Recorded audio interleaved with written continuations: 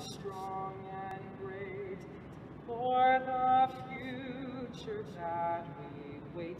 Raise the song, raise the song. Sing our love and loyalty, Sing our hopes that bright and free. rest, O Mother dear, with thee, all with thee, all with thee. Where else would you rather be? I'm Paul Clifford, CEO of the Penn State Alumni Association, and welcome to the People of Penn State podcast. Each week on the podcast, you can expect to hear the voices of Penn Staters talking about what they're passionate about, and you can expect to feel the pride and the power of the Penn State network. You can find the People of Penn State podcast on iTunes, Spotify, or your podcast app of choice. Subscribe, give us a rating. You know, ratings are the best way to help others find our podcast, and we want to make sure that we spread these great stories out to as many Penn Staters as we possibly can. So go ahead and give us ratings and subscribe today. Really excited about the conversation that we're about to have with Penn Stater John Amaechi. You know, there's many things I can tell you about John. Obviously, there's all the stuff in his bio, which is extensive. He's a respected organizational psychologist, an OBE. He's a chartered scientist. He is elected to the Fellow of Royal Society for Public Health. He's a New York Times bestselling author. He's a research fellow at the University of East London and the founder of APS Intelligence. You know, that's all the stuff that you read in his bio. And then there's all the things that he does. He's a mentor. He's a teacher. He's always using his deep psychological insight combined with his real-world experience to provide a touchstone for people and for companies who want to thrive, achieve, and align their beliefs, values, and ethics. But there are literally things that you really need to know about John. First of all, John is a giant. Literally, he's huge. He's also a dad, a brother, and an uncle. He's from Stockport, which to us in the United States might not mean very much, but John's going to explain how that means that he has had to overcome more than most in his circumstance. People who think facts and evidence should bow to opinion drive John absolutely crazy. He's passionate about Star Wars. We're going to try to get him to give us another camera view so we can see that passion on the screen. He's a self-confessed geek. Oh, by the way, he happened to play a little bit of basketball in the NBA. And his voice is just going to mesmerize you. And you're going to enjoy listening to John for about the next 45 minutes to an hour in our conversation. I'm excited to get to that conversation. So let's welcome John Amaechi into the People of Penn State podcast. John, hello. How are you? I am well, and thank you for that introduction, Paul. I may have been oversold, but we'll see what we can do. We'll see. You always rise to the occasion and live up to anything that folks have ever said about you. So let's, first of all, you're in London. Thank you for joining us. It is probably the end of your workday there around 5 o'clock. It's midday here in State College back here in Happy Valley. So thank you for joining us. Let's start at the beginning and just give some people some context about your relationship to Penn State. Mm-hmm. You started as a basketball player at Vanderbilt, transferred to Penn State. How did you become a Nittany Lion? So I went to Vanderbilt. I was essentially, no, I wasn't essentially told. I was actually told by the coach there, a guy called Ed Fogler, myself and Matt Maloney, who went to Penn actually. He was my roommate. We were both told that if we wanted to play basketball, we should go to a Division II or III college. And at that point, we had a decision to make to either stick it out and hope that our annually renewed scholarship would be renewed or to find new lodging. And so I went on a search, and I found actually that I was in more demand than I'd imagined for a pretty lackluster kind of freshman year. I went to arenas where I walked into the arena to a soundtrack that had been made of me, Amaechi gets the ball, he's on the court, he shoots, he scores, game winner, that kind of stuff. And then I came to Penn State, and I walked into the objectively worst gym that I'd been into of any major university. And I sat in the top set of bleachers just by what I thought at that time was old people running. They were my age. And Bruce Parkhill sat next to me. And unlike everywhere else that I went, where they told me how great I would be, where they told me I was the best thing since sliced bread, he looked at me and said, if you work really hard, we can help you to become a player. And I looked at him and I thought, I didn't want to hear this. I wanted to hear how great I was. But I looked at him and I realized this is the only man who's told me the truth. And that's why I came to Penn State and grew to love that horrible old gym. You know, it's interesting. You mentioned Matt Maloney, right? I grew up in Pennsylvania. I know from following basketball when I was younger, Matt Maloney is one of the greats at the University of Pennsylvania in terms of basketball. He, I believe, went to 3 NCAA tournaments. And so what that coach didn't see in the two of you at Vanderbilt was really cultivated at your next stops, both for each of you in different ways. Absolutely so. I mean, I just had a conversation with Matt the other day. We still keep in touch, and we often laugh about the fact that Eddie Fogler didn't see in us any value, and yet we managed to find it in ourselves with help. Absolutely. Talk a little bit about your time at Penn State and what it was like to not only compete for the Nittany Lions, but also what your journey was like and what you learned about who John Amaechi was at that point in your life. You know, it's a little bit sad, and I don't know if this will be resonant with anybody who's listening, but the moment you said, what was my time like at Penn State, the first thing that popped into my head was Chicken Cosmo. That will absolutely resonate. I'm slightly embarrassed about that, but the moment you said it, that's what popped into my head. That, you know, shuffling through the leaves and shuffling through the snow and running around a track in the summertime, and these epic classes. It's where I first got to do some of the more interesting psychology classes that I started to take early on. It was an amazing environment. And I like the fact that although I hung out with the team and had good friends on the team, I found this cohort of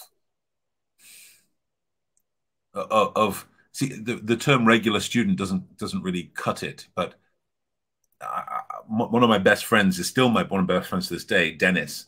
And I remember walking by his room, and he had a television, and nobody had a television. He had a television, and he was watching Star Trek: The Next Generation.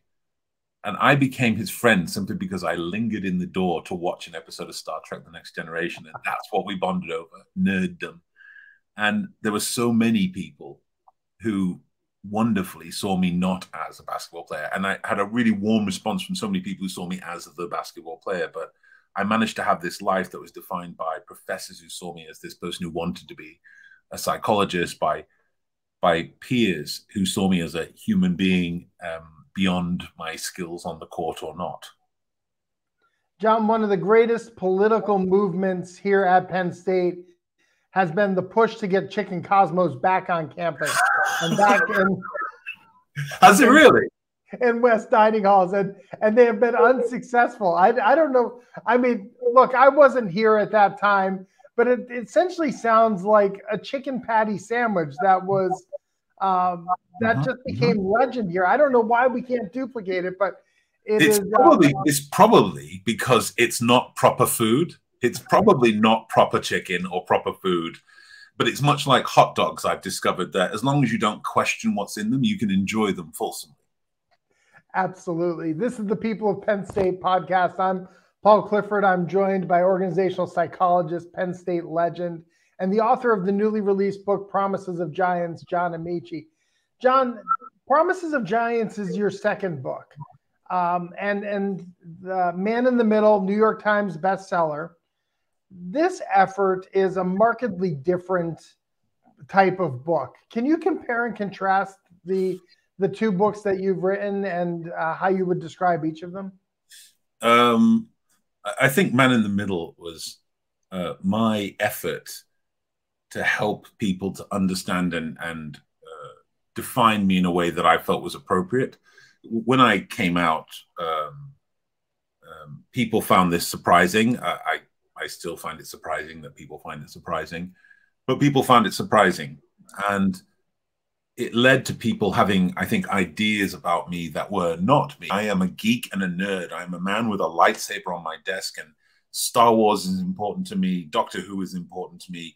Nerd stuff is important to me. Science is important to me. I didn't fundamentally change because of who I occasionally smooch. So I wanted to have something that helped people to understand the life that I'd done. Because when I look at my career to basketball, many people think that coming out is this remarkable thing. And I can tell you being gay required absolutely no effort on my part. Getting to a scholarship, that required massive amounts of it. I started playing basketball at the age of 17. It was 6 years later that I was in the NBA. That took effort. I was just talking earlier, actually, to another client of ours about, and they reminded me of this because I don't think about it all the time, about the fact that just when I was 17, I cut my hand off. Every nerve, every tendon, every artery on the top side of my shooting hand was gone. Oh, my. And I wanted to make sure that people realize that if you want to think that something I've done is remarkable, pick the stuff that I've really had to choose and fight and work for. Don't pick the stuff that is just who I was anyway. So that's what that book was. This is different. The Promises of Giants is different. There is a void of leadership out there. This is not about political persuasions. This is about leadership. When I define it in the book, it's not a position or a title or a role. It's an experience. It's the promise of an experience that you will provide people listening to this. You may not be the most powerful person in your organization or even in your household, but what you can do is make sure that for one person, two people, you provide an experience where they feel safe and they can thrive. And this world is painfully short of that. So I wanted to create a book that I hoped would help people through introspection, through skills interpersonally, and through diplomacy skills with organizations to be the leaders that we need. Now, John, you walk into any Barnes & Noble and you go to the self-help section, you go to the business section. There is no shortage of leadership books in those areas. And so how is yours different? How is yours going to move the needle to help fill the void that we are experiencing in the void of leadership? So one of the things that I've definitely found is that the book uses, many business books pride themselves in being as deeply complex as possible. Of being something where if you can't prove how clever you are to understand this complex, convoluted stuff, you can't be a leader. Other books are very focused on business leaders only or community leaders only, and this is not that. I have tried to keep this to explain sometimes complex elements of introspection, interpersonal skill, organizational diplomacy in a way that is super simple. I illustrate it with stories. I love to tell stories. Probably one of the best. Somebody asked me the other day, what's the best thing about my book? And in truth, the best thing about my book is that you get to meet my mum. She is everywhere in this book. And she was a remarkable woman. And I think the combination of her wisdom, a decent story or two, a bit of science, and lots of tools. I've made sure that in the book, there's tons of tools that you can access so that you don't just have to remember it and you can just put it up on a screen and this is how I'm going to handle this. This is how I'm going to learn this. So I hope that's what's going to make it different. The fact that this is not about your job title. It's about your intent. Well, that's a great segue into talking about what I think is one of the central figures of your book, right? If there is a key character or a star to the book, it is your mother. You talk about the concept. We've talked before about everyday Jedi or of the everyday leader. You use stories about your late mother to highlight this concept. early on when you were young, you learned that your mom had special powers. I wonder if you might share a couple of those lessons that you've learned from your mom and that you share in the book. Absolutely. There was little I like more than talking about her. When I was very young, my mother was a doctor, a GP, family doctor. I always forget what the language is. But she was a family doctor. She worked a lot in palliative care, so she worked with people who weren't going to get better. And when I was young, 7 years old, I used to go on visits with her to these homes of these people who were devastated with the soon-to-be death of a loved one. I would never see what she did in the bedrooms with people who were sick, the medicine part of what she did. I would always notice what she did with the families, despite the fact that you can imagine she didn't have huge amounts of time. Often it was 8 to 10 minutes for an entire visit, and then in the car to the next. And she'd come downstairs and she would always make time. She would look at a group of people distressed in a room. And before she said anything, it was like you could feel her scooping the room up in her attention. You could feel her connecting. And I would watch how she could make people, in my mind, she was making people more able to cope despite the fact that nothing had changed. She'd not made anybody better upstairs. But she could make them cope for another week until they saw her again. I used to watch her do this thing where she'd say, no, you can do this, you can cope. And they'd object. And then she'd say, no, you can do this. You can do this and this and this, and I'll see you in a week. And I'd hear them repeat back verbatim. And at 7 years old, I was like, this is magic. This is brilliant. But at 7 years old, 1977, December in England, the film Star Wars: A New Hope came out. I watched it with my mum, and 34 and a half minutes in, 35 and a half minutes in the new extended version, there's this scene where Obi-Wan Kenobi and Luke Skywalker get stopped in the speeder with the droids in the back, and the film should be over. But instead, I see Obi-Wan Kenobi wave his hand and say, these aren't the droids you're looking for. We can pass. And they just repeat that, and they escape. And I'm like, I've seen this before. My mum is a Jedi. And I was so excited about it that I missed the next 10 to 15 minutes of A New Hope. But the reason I was excited, because I knew it meant if my mum's a Jedi, I'm a Jedi. Right. That's who I am. And that explained how she did this amazing thing with people in distress. And I thought, how amazing would it be to have a job where all you do is use your voice to enable people to thrive, to cope, to manage. What an amazing job. So I went to the library and asked them if there's any Jedi jobs that I could learn about. And that's where this wonderful librarian directed me to psychology. And I think that's woven throughout the book, is how to use your voice to make other people feel good, perform, empower them. You organize your book into 3 sections, really 14 promises, but really into 3 sections. The first one is introspection, next is interpersonal, and then finally organizational. Talk a little bit about why you decided to organize it in those 3 ways.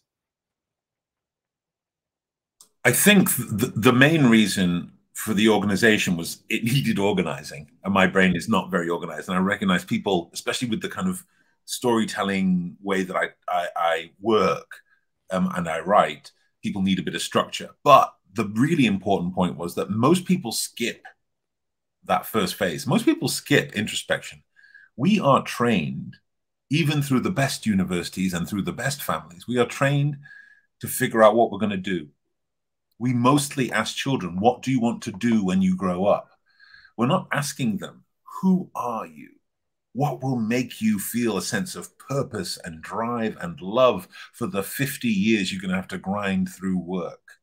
For the X number of years you're going to have to grind through university if you choose that route. And so we spend so much time trying to figure out what we want to do. We forget to examine who we are. And so I wanted this first section to help people to really look at themselves. You know, the first promise is to view myself critically but not cruelly, because we all know people who have no ability to judge their deficits. They think they're brilliant. They think they're brilliant at everything, and they're not. And there's other people, it's like they're there to punish themselves. They can't see anything good they do. So we need to view ourselves critically, but not cruelly, in order to be able to have this foundation to build on. We have to commit to success. And that seems weird, but most people don't commit to success. They commit to a path well followed. And then there's the idea of understanding the necessity of vulnerability, which I pair with boldness in a way that I think is weird for people. But that's the stuff, I think. Knowing ourselves is key to success in life and happiness.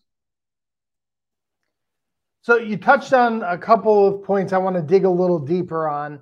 The first one is you mentioned vulnerability and the promise to be bold and vulnerable. You know, vulnerability is often seen as a weakness, but you confound that notion in the book. Can you talk a little bit about vulnerability as a strength? Absolutely. There's a number of different ways, I think, vulnerability. No, that's not true. There are a number of different ways that vulnerability is a huge asset. The first is that people who are bold without any vulnerability tend to be reckless. And if they don't cause damage to themselves, they do cause damage to the people around them. So vulnerability can be a modifier. It doesn't stop you from being ambitious, but it makes sure that your ambition is pitched at a level that is hard to achieve, but isn't going to cause massive collateral damage. I think that's an important thing in this world where many people are being unnecessarily wounded. But the second part of it is probably best described. I think everybody, even in America, you have the Blue Planet series. In England, it's voiced by David Attenborough, who's a national treasure here. In America, I think it's voiced by Oprah Winfrey. But either way you have it, there's always pictures of these big, massive sharks swimming through the deep. They've got their mouths slightly agape, these massive razor teeth. And anywhere you see these sharks, you think, I think when I look at them, like that's the archetype of an old-fashioned leader, right? Completely invulnerable, absolutely able to take anything, vicious in a sense, just apex predator. And the problem with that invulnerability is demonstrated when you watch the Blue Planet, because anytime you see those sharks, you see that they are covered in tiny little fish that stick to them. Remora, they're called. They stick to them. They don't do any harm. They just add drag. And the only thing that those fish do is swim out whenever the shark kills something and then swim back and sucker back onto the skin.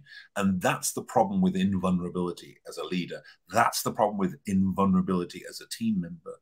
You only attract people who never expect to have to do anything, who never expect to have to contribute. Invulnerability creates teams that are highly successful when the invulnerable person is truly invulnerable, and then collapse catastrophically whenever a vulnerability is found.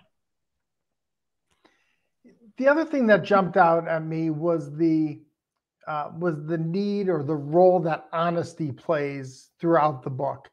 And we know that there are many different ways to be honest, right? We hear about people being brutally honest, but I found that you have kind of woven the concept of kind honesty throughout the book, right? From one of the first promises to view myself critically but not cruelly, right? Being kind to thyself, but also in the promise to deliver timely and effective feedback that, if delivered kindly, leads to it being effective. Can you touch on the role that honesty plays in a lot of the promises that you talk about? Yeah, I mean, I am hugely a fan of the idea of being open and plain to people. Feedback is a part of that process. I'm not a fan of radical candor, or I forget the term that you use, Paul, but that kind of brutal candor, because I think a duty of candor, I'm a psychologist, we literally have a duty of candor, a duty to tell the truth, is paired with the duty of care, because they're inextricably bound. You don't lie to people you love or care about, and you don't care about people to whom you lie. And so I'm trying to help people to understand that we can deliver forceful, robust feedback to people, telling them that they're not doing everything right without cruelty. And indeed, we have this in the book. There is something that we use at APS Intelligence called the effective feedback model, which is just a bunch of questions that we ask people to consider when they are planning to give feedback. And it asks them to think, is what we're saying right now actually feedback? One of the ones that you've definitely alluded to already is the idea of cruelty. And if one of the questions in the effective feedback model is it cruel? What I'm going to say, is it cruel? Because feedback is never cruel. And I know that seems so odd to people, but feedback is never cruel. That does not mean that feedback never hurts. You and I both, I'm sure, in our lives, probably on a fairly regular basis, get told things that feel, ooh, that hurts. But feedback is designed to develop. So if it doesn't develop, it's not feedback. If it can't develop, it's not feedback. And if it's cruel, it can't develop. So I think that's one of the things that we need to help people to understand. Whose benefit is one of the other questions in the effective feedback model. You often see, especially in big offices, you'll hear a leader yelling at somebody. And in that moment, you realize that the intent and the benefit of this is not the person they're talking to. They just want everybody to know that they're powerful and mad. Right. And this is the thing to consider with feedback. Be honest, be candid, be precise, be specific, but don't be cruel. Yeah, my mind's going in a number of different directions here. I think of, I'm not sure if you saw the example of this, but my daughter is a sophomore at the University of Oregon. We watch Oregon football. We moved here from there. And there is a clip that's been getting a lot of attention. A freshman wide receiver makes a play and gets a 15-yard penalty for unsportsmanlike conduct. And the coach really starts ripping into him, throwing his headset, making an absolute scene. What was most impressive about the video was the student athlete. The student athlete kept eye contact with the coach. He was taking the feedback. He was listening to what the coach was saying. Undoubtedly unpleasant what was being said to him. But the only reaction from the student athlete was yes, sir, yes, sir. And it was an unbelievable contrast of lack of self-control, right, from the person of authority to a person who's looking to really learn about what that person's saying to him, regardless of how it's being delivered to him. I just thought the example of the student athlete in that situation, understanding they made a mistake and then learning, was great. And I think that's what's missed in that video is people's focus is on the coach maybe acting inappropriately for the situation, but we should give praise to that student athlete for how they handled the situation as well. Yeah, while you were saying that, I just looked it up and Googled it. So I've seen the footage. I have an allergic reaction to people in powerful positions who abuse that power. Yeah. That is why I talk about leaders as giants in this book. Because when you realize you're a giant, you recognize that there are some things you cannot do. I haven't yelled in 30 years around people. Right. In my house, screaming, yes, but not around other people, because I am 6'9". I am, I don't know, at this stage, 380 pounds, something huge. I am a huge person. And I know that if I shout at one of my teammates for doing something, even if people look and imagine they deserve it, right, I lose them for a week. And this is the thing about this. I absolutely agree. We should praise this young man for his composure in this most difficult of moments. But we should also recognize he should never have been in the position to be the composed one in the first place. It is the responsibility of power to recognize our disproportionate impact on the people around us. Coaches, I don't know why coaches still fail to recognize this. How many millions do you have to be paid before you can bite your tongue? Right. knowing that the world is watching. I'm in England, I'm in Covent Garden, and in seconds from you saying this, I was able to pull this up. And so here I am, a world away, watching this abuse of power. Yeah. And this is not about whether that kid should have done whatever he done. I didn't realize that twirling the ball on the floor and standing there was so outrageous. But sure, maybe he shouldn't have done that. But it's just power. This is a university. This is about learning, about developing young people. What do we learn by having our amygdala tweaked by somebody spitting in our face? Oh. So I mentioned to you, I had the opportunity to listen to the audiobook, still not available here in the United States. Will be released mid-November here in the States, and we encourage people to go out and buy that, and or go out to Audible today and download it so that you can listen to it like I did. I'm listening to it, and I'm, I've spent a career in higher education. I've gone through the unconscious bias trainings, right? Cultural agility. And I'm sitting there listening. I'm like, all right, John's going to get some feedback on his take on unconscious bias, which is certainly outside of what is commonly being taught across industry, across higher education. Could you share your perspective on unconscious bias and how some of these trainings may be actually providing an excuse more than a solution? Yeah. So I don't know if profanity is allowed. I would imagine not. But if you read the book or listen to it, you will hear me swear about this.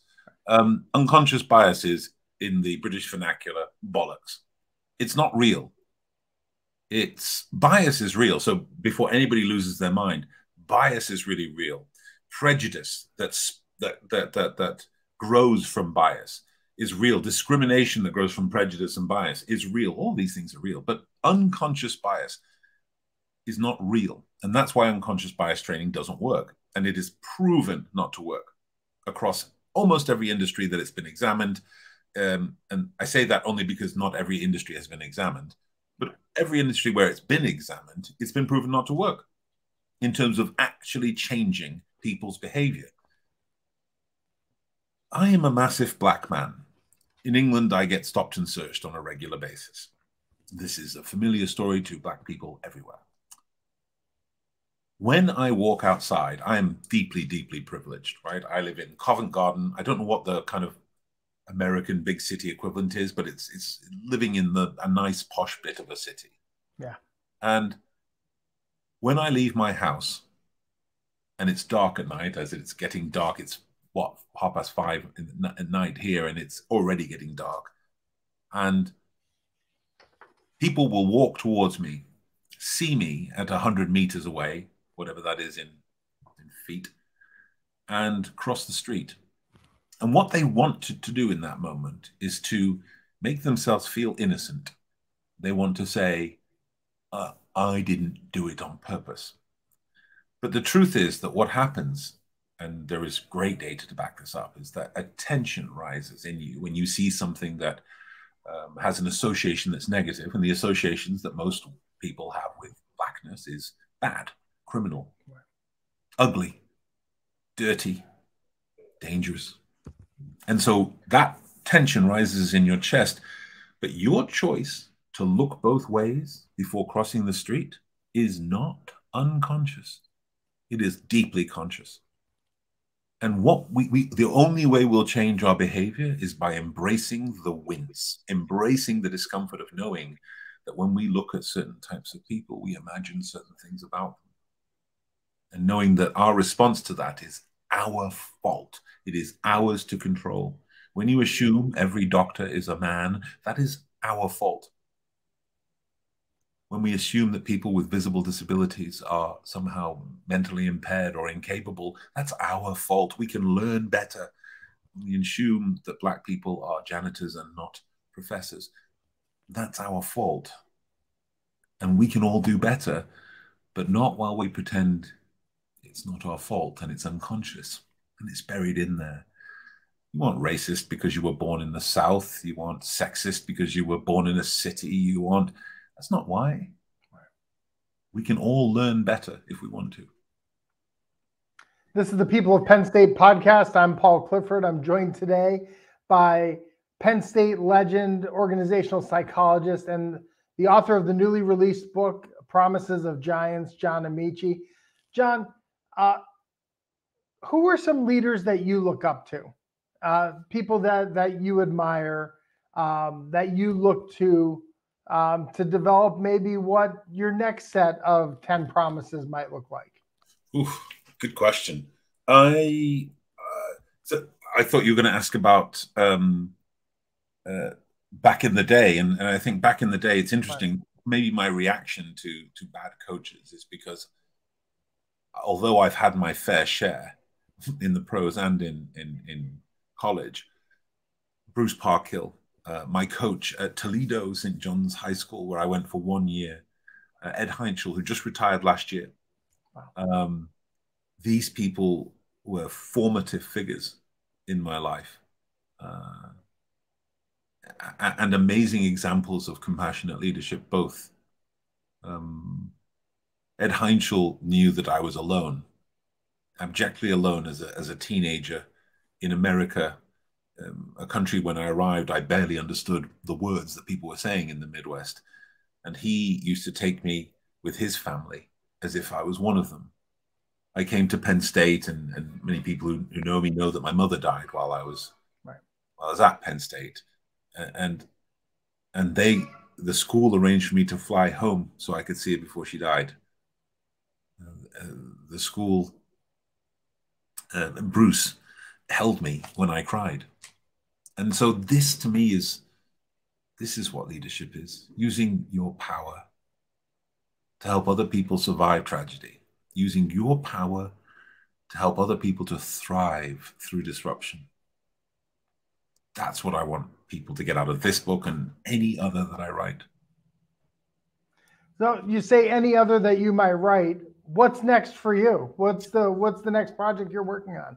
I don't know. My team keeps telling me I need to write another book already. And that's because they know it takes me 2 years to spit out anything useful. But I'm in a kind of a bit of a boggle right now.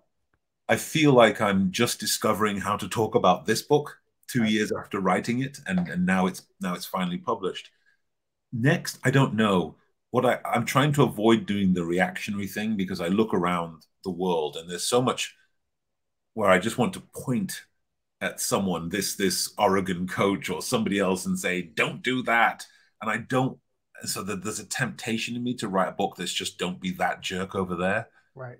But I want to make sure that what I'm doing is constructive and allows people, all types of people who are in all types of contexts, to assert leadership. It's amazing, actually. I was thinking, because we were coming on this, I saw a missive from Penn State, from the Alumni Association, came through, and there's a picture of Mike the mailman. And I thought, there's another example, right? What a wonderfully unlikely but clear kind of leader in his own way. I remember my conversations with him when I was on campus. How wonderful to know that you don't need to be vice provost, you don't need to be head coach, you don't need to be in a fraternity, you don't need to be in a named position necessarily to assert this wonderful influence on the people around you. I'm so glad that you brought up Mike the mailman's name. I will mention to him next time I see him that you remember your interactions with him fondly. Somewhere on the shelves behind me is one of my most treasured possessions. It was a gift that Mike gave me. It's a framed stamp. It's a framed land-grant university stamp that is somewhere up there. I see Vince trying to zoom in, but we're never going to find it. But John, Mike the mailman is an example of good guys finishing first, right? A guy who put other people first, who just went through life in a happy-go-lucky way, complimenting students, learning about students. That is that everyday leader that you talk about in your book, Promises of Giants, which I recommend to everybody. I hope you have already downloaded it at this point in the conversation and or have ordered it, and it will be delivered to your home soon. John, if people they haven't downloaded or bought it yet, where's the best place to go for people to go to find out more information either about your work or about how to get the book? Sorry, the typical you're on mute situation happened. So there's a website you can go to. You can go to findyourgiant.com, or you can go to I think it's just promisesofgiants.com. But either of those will give you some information on how to get hold of the book. The Audible version is available now. The book itself comes out in, I think, the 16th of November. I'm hoping to wrangle a trip to America, but at the moment, our challenge is that our COVID numbers are so bad that America is not letting British people come to America at the moment. So if that situation gets resolved, I'm long overdue a visit back. I'm long overdue a visit back. Although I will say the last time I came back to Penn State, and this is a ridiculous problem of my own to solve, I felt so old. I felt so old. I remember sitting at Cafe 210 and looking at the people around me and knowing that this is where I belong. And I sat there last time, it must have been maybe 4 or 5 years ago. And I just remember looking around me and saying, good Lord, where did the time go? Well, I hope you come back soon. And if you do, let us know. We would love to host you and just say hello and welcome home to Penn State. It'd be a pleasure. Listen, thank you so much for this. The people of People West Halls, I owe them a debt. If you were an alumni at that time, I remember you standing in Rec Hall on the sideline, goading our opponents. I remember you when I missed shots at the end of the game, and you would walk up to me as I shuffled between classes, embarrassed, and you would put your hand on my shoulder. I remember you, and thank you. Thank you, John, for allowing us to share your story on the People of Penn State podcast. It's a pleasure. Thank you, Paul. If you like this episode of the People of Penn State podcast, I hope you'll subscribe on your favorite podcast app of choice. And again, while you're out there, give us a rating or drop us a review. Help us spread the word and share the podcast amongst your fellow Penn State friends. And if you do share it, tag at Penn State alums.